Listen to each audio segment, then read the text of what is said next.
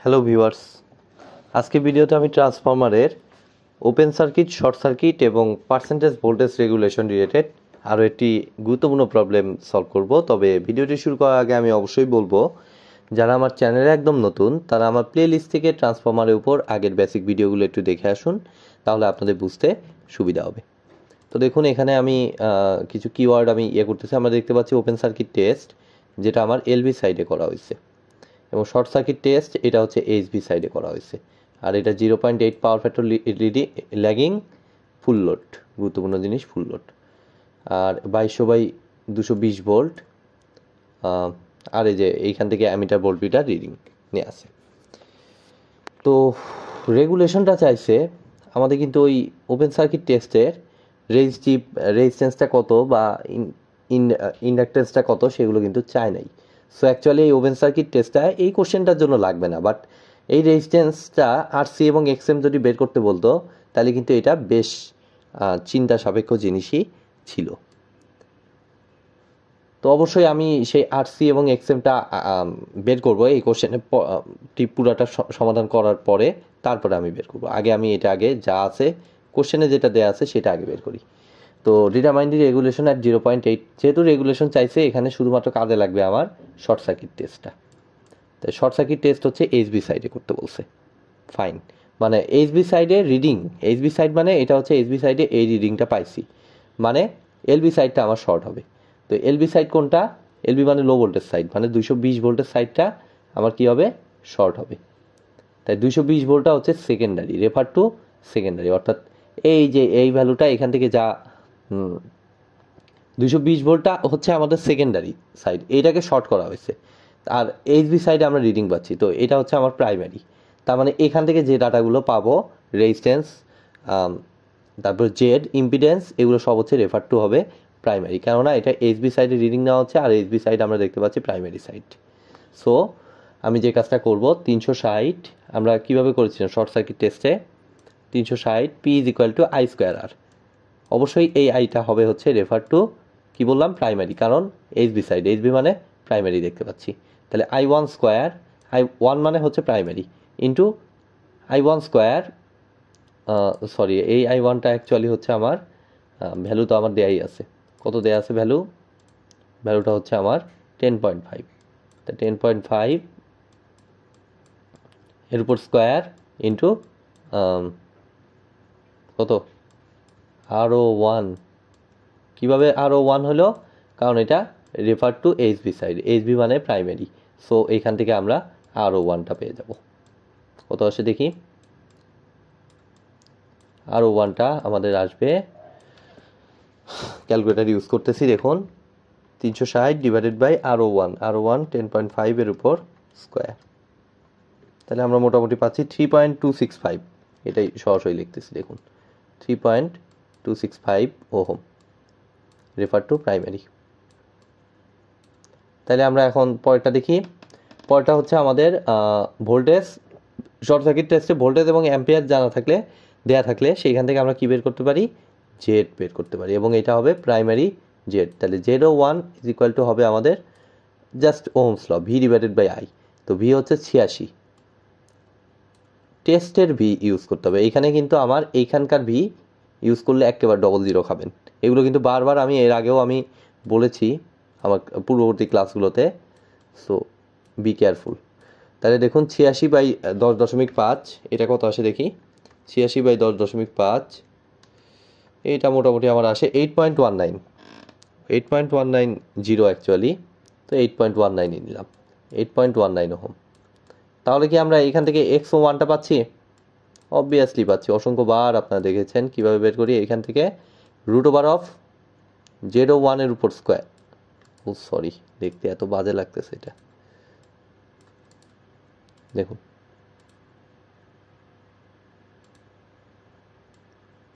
√Of 8.19 এর উপর square minus 3.265 এর উপর স্কোয়ার।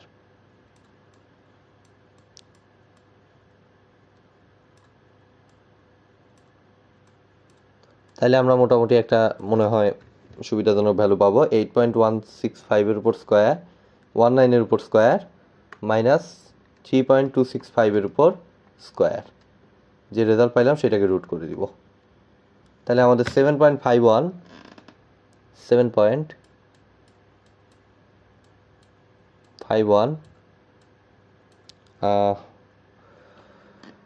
16 হবে 5116 ওহম।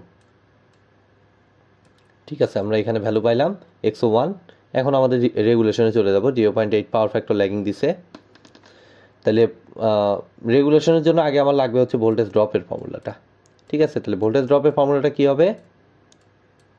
সিম্পলি আমি এর আগেও দেখিয়েছিলাম কত, আই আর কস ফাই, আর এটা ল্যাগিং নাকি leading according to question? According to question হচ্ছে ল্যাগিং। সো মাঝখানে অবভিয়াসলি প্লাস হবে, প্লাস এক্স কস পাই। এখন আমরা দেখব আমাদের ডাটাগুলো কিভাবে দেয়া আছে, কিভাবে নিলে আমার সুবিধা হবে। তো ডাটাগুলো আমরা দেখতে পাচ্ছি ও ওয়ানে আছে, দ্যাট মিনস এখানে আরও ওয়ান, এটা এক্সও ওয়ান। আমি কিন্তু এক্সও ওয়ান এক্স আরও টু দিলে তখন কিন্তু সেইভাবেও কিন্তু ক্যালকুলেশন করা যাবে। সরি, এক্সও ওয়ান, আর যেহেতু আরও ওয়ান এক্সও ওয়ান ইউজ করা হয়েছে সো এটা হবে আই ওয়ান। আর যদি আরও টু এক্সও টু ইউজ করা হইতো তাহলে এখানে হয়তো আই টু। দুটোই কিন্তু আমার ইউজ করা যাবে। তাহলে আই ওয়ানটা আমার লাগবে, আই ওয়ানটা আমার জানা নাই। আই ওয়ান কিন্তু আবার এনে যদি এইটা বসায় দেন একেবারে ডবল গোল্লা খাবেন। ঠিক আছে, কারণ এগুলো হচ্ছে টেস্টের রেজাল্ট। টেস্টের রেজাল্ট এই পর্যন্তই শেষ, যে এই ভ্যালু বের করা পর্যন্তই শেষ। এরপরে এটা হচ্ছে আমাদের রেটেড কারেন্টটা। তাহলে কত রেটেড কারেন্ট অনুযায়ী আমাদের কত, 20 কেভিএ। তাহলে 20,000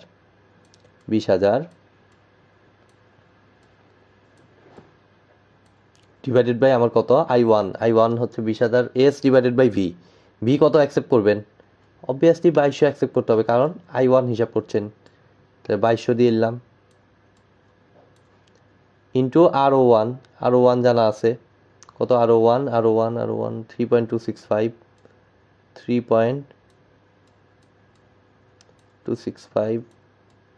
ইন্টু কস পাই কত দিচ্ছে 0.8, বিউটিফুল ভ্যালু, প্লাস এক্সও ওয়ান 7.5116,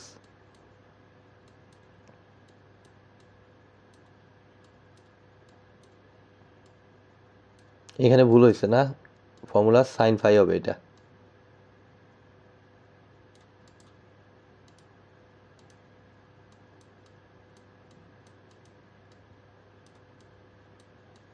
তাহলে 7.5116 ইন্টু 0.8কে সাইন ফাই বানালে 0.6 আসবে। তাহলে মনে হয় আমরা একটা দশমিক ভ্যালু পেতে পারি এখান থেকে। তাহলে 7.5116 into 0.6 plus 3.265 into 0.8 into 20,000 divided by 2200। তাহলে আমাদের 64.71 প্লাস ভ্যালু আসতেছে এবার 64.7177 বলতে পারি, এত ভোল্ট। বাট আমাদের লাগবে হচ্ছে রেগুলেশন। শুধু বললে আমরা ধরে নিব এটা হচ্ছে পার্সেন্টেজ ভোল্টেজ রেগুলেশন। তাহলে পার্সেন্টেজ ভোল্টেজ রেগুলেশন ভিআর, এটা অ্যাকচুয়ালি আমাদের হবে যে ভোল্টেজ ড্রপটা আমরা পাইলাম সেটার ইনিশিয়াল অংশ দ্বারা ভাগ। তাই সেটার ইনিশিয়াল অংশ কত অ্যাকচুয়ালি, অর্থাৎ ইনিশিয়ালি যে ভোল্টেজটা ছিল 7177, ইনিশিয়ালি এটা কোন সাইড, প্রাইমারি সাইড। প্রাইমারি সাইডে কত, 2200। তাহলে ডিভাইডেড বাই 2200 ইন্টু 100%। তাহলে আমরা এখন কি করতে পারি, আমরা এখন ক্যালকুলেটর ইউজ করতে পারি। 64.8 ডিভাইডেড বাই 2200 গুণ 100। তাহলে এটাতে আসছে আমাদের প্লাস ভ্যালু আসছে প্লাস 2.9417। বইতে কত দেওয়া আছে দেখি,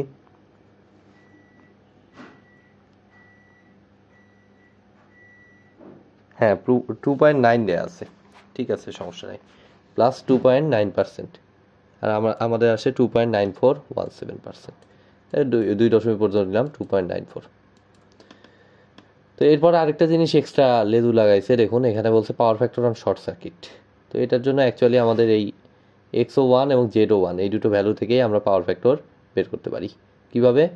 এর আগেও যদিও আপনারা দেখেছেন যে পাওয়ার ট্রায়াঙ্গেলে চলে যাবেন আপনারা, তাইলেই মানে সরি এখানকার ইম্পিডেন্স ট্রায়াঙ্গেলে চলে যাবেন, যেহেতু এখানে RO1 বলছে। তাহলে এই যে RO1 আর এটা হচ্ছে ZO1 অতিভুজটা সমকোণী ত্রিভুজের, আর এটা হচ্ছে XO1। এটা তো অসংখ্য বার আপনারা দেখেছেন। তো এইখান থেকে দেখুন এই অ্যাঙ্গেলটা থিটা, এবং কস থিটা যদি নেন সেটাই তো পাওয়ার ফ্যাক্টর বলি। তাহলে কস থিটা মানে হচ্ছে আমাদের RO1/ZO1। ঠিক আছে, তাহলে RO1 হচ্ছে কত? 3.265 উপরে, আর নিচে কত? XO1 সরি ZO1 মানে 8.19। তাহলে আমরা একটু ক্যালকুলেটর ইউজ করতে পারি এখন। 3.265 ডিভাইডেড বাই 8.19, তাহলে আমাদের 0.3986 আসে। এটাকে মনে হয় বইতে সম্ভবত 0.4 ধরা, আমার আন্দাজ 0.4, হ্যাঁ 0.4ই ধরছে ওরা, যেহেতু এখানে 2.9 ধরছে। এটা অনুযায়ী আমি করে বললাম, এক এক সময় তো ওরা এক এক কাজ করে।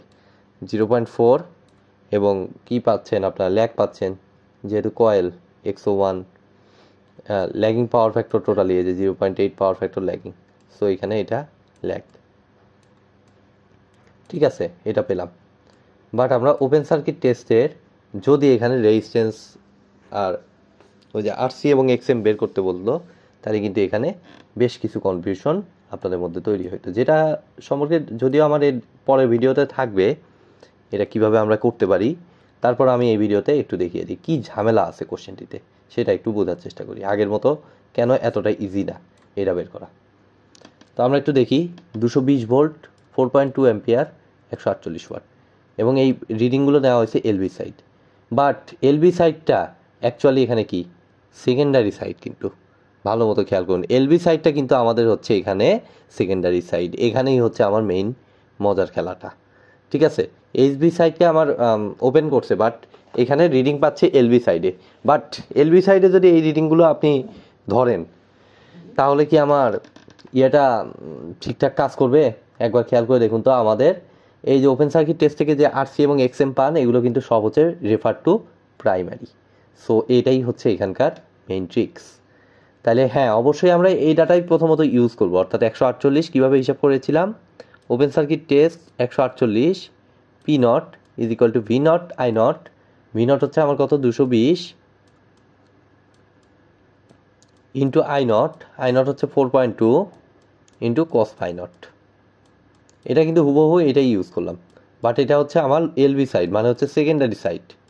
তো সেকেন্ডারি আর প্রাইমারি পাওয়ার ফ্যাক্টর তো আর চেঞ্জ হবে না, এই cos phi একই রেজাল্টই দিবে। সো এটা cos phi এর মতোই বের করি, সমস্যা নেই। বাট এরপরে ভ্যালুগুলো আমাদের খেয়াল করে কাজ করতে হবে। এইটা আচ্ছা cos phi হিসেবেই লিখলাম আপাতত। দেখুন 148 divided by 220 divided by 4.2, 148 divided by 220 divided by 4.2, তাহলে আমাদের 0.16 আসতেছে মোটামুটি cos থিটা। 0.16 এটা আসতেছে, ফাইন, সমস্যা নাই। বাট এখন হচ্ছে আমাদের মেইন কাজটা করতে হবে, অর্থাৎ এখানে আই যেটা দেয়া আছে এই যে 4.2 অ্যাম্পিয়ার, এটা কিন্তু হচ্ছে আমাদের refer to low voltage side, কারণ লো ভোল্টেজ সাইডে রিডিং নেওয়া হচ্ছে। বাট অ্যাকচুয়ালি কোর লস আইটেমগুলো থাকে হচ্ছে এটা কি হচ্ছে লো ভোল্টেজ সাইড মানে সেকেন্ডারি সাইড, বাট আমাদের কোর লস কম্পোনেন্টগুলো থাকে হচ্ছে প্রাইমারি সাইডে। তাহলে এটাকে অবভিয়াসলি আমাদের রেফার টু প্রাইমারিতে কনভার্ট করতে হবে। তাহলে কিভাবে করতে পারি? জাস্ট আমাদের I0 যদি আমরা বের করতে চাই, I0টা আমার অ্যাকচুয়ালি হবে এই 4.2 হুবহু হবে না, 4.2টাকে চেঞ্জ করে আমাদের রেফার টু প্রাইমারিতে নিয়ে যেতে হবে। কত সেটা? রেফার টু প্রাইমারি মানে প্রাইমারিতে কি হচ্ছে ভোল্টেজ বেশি, মানে কারেন্ট কম। কারেন্ট যাবে তার উল্টো আকারে। তাই 220 ডিভাইডেড বাই 2200।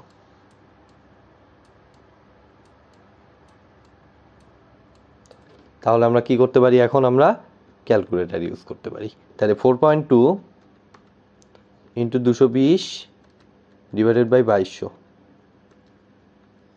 0.42 অ্যাম্পিয়ার। আই নটটা আমার 0.42 অ্যাম্পিয়ার। তাহলে এখন আমরা কি করতে পারি, এটা সাহায্য নিয়ে আমরা আইডাব্লিউ বের করতে পারি। তাহলে আইডাব্লিউ কি হবে, জাস্ট আমাদের I not cos phi not. মানে আমি একটু ডিরেক্ট করতেছি, এগুলো তো এর আগেও আপনারা অসংখ্যবার দেখেছেন, তাই একটু ডিরেক্ট করার চেষ্টা করছি, যেহেতু ক্লাস অলরেডি অনেক লেন্দি হয়ে গেছে। I not cos phi not, cos phi not কত, 0.16। তাইলে আমাদের মোটামুটি আমার আসতেছে IW is equal to 0.42 into 0.16। তাহলে আমার মোটামুটি 0.0672,